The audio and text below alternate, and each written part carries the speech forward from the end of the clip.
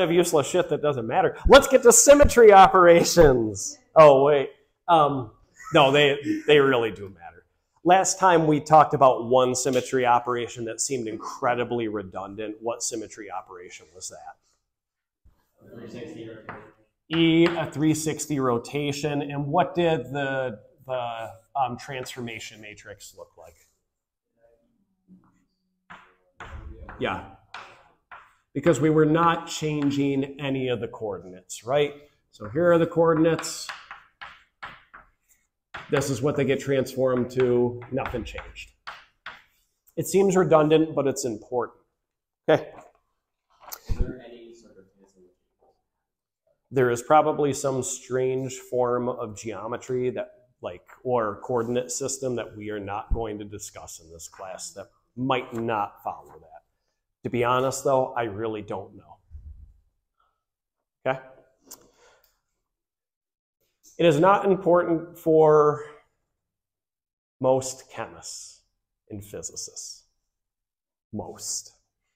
However, when you do look at particle collisions, I'm not saying that that is true, because I believe it is not. Okay, let's look at other symmetry operations.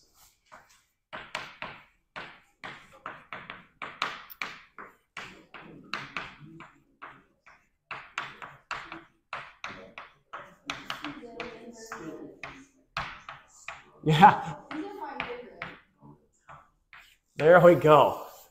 So, the next operation we're going to talk about is the center of inversion. It's sometimes given the symbol I for the Schoenfly symbols, or the HM symbol is 1 bar. This is more characteristic of solid state people. This is more molecular people. And notice I am not making it divide of chemists and physicists, because there are many chemists and physicists that utilize this, mainly in spectroscopy, and then there are others that fall in that camp. Okay, so center of inversion. So what is an inversion? Yep, everything on that point completely flips. It changes sign, correct? So same distance. What was that? I didn't hear what you said. Mirror? No, different than a mirror.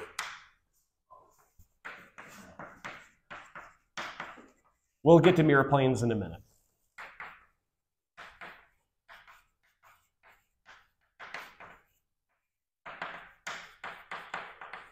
So distances don't change, but direction does. Okay. For every point at x, y, z, there is another point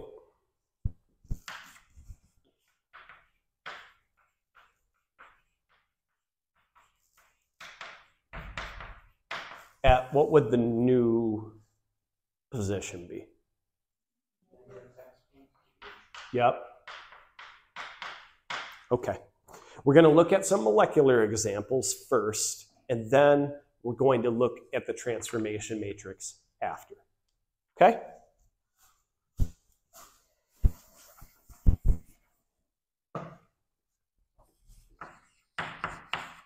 Sample carbon dioxide. Anybody have an idea what the Lewis structure looks like?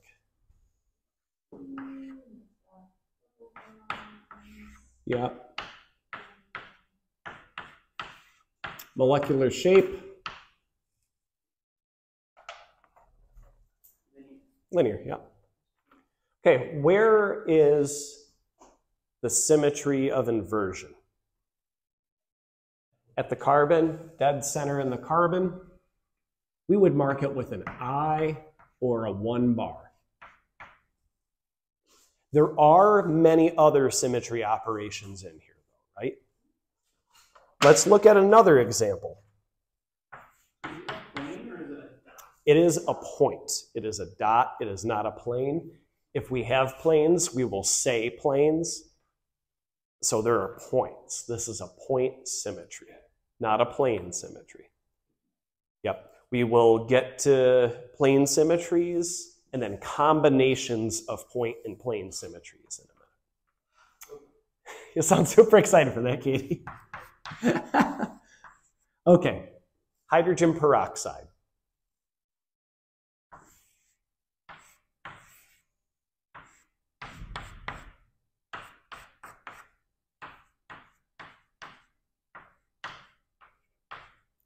That.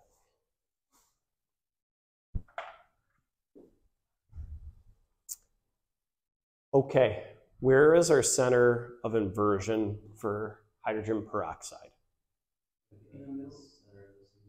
Yep, in the center of that single bond between the oxygens. Can you see it? Okay. After we go through all of these symmetry operations, I'm going to give you access to a program called WebMO where you can draw molecules and you can visualize those symmetry operations. Okay? You already have it though. Yep, you used it in Gen Chem also. Didn't know any of them. Yeah. You didn't need to at the time. That's like everything. Yeah, you didn't need to know that till now. All right, so again, it's given the symbol. What are the symbols?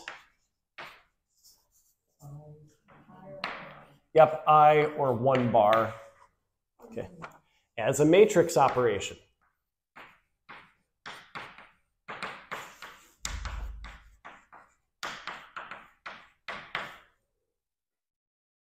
We have our transformation matrix times our coordinate system. And what should our new coordinates be again? Negative x.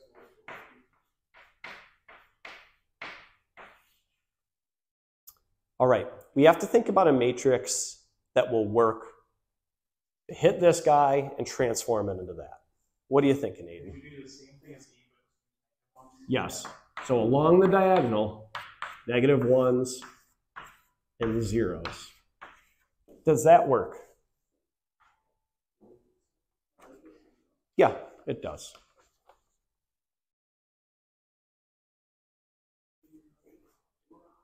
Yes, linear algebra is honestly probably the most, well, all right. Calculus is the most important to understand the basics. Linear algebra is the most important if you want to go to graduate school. maybe I should take It is, well, yeah. I never formally took a linear algebra course. I took 2 semesters of mathematical physics. That's where I learned all my mathematics, was from a physicist. Dr. Justin Conroy at SUNY Fredonia. He was awesome. Did a really, really good job.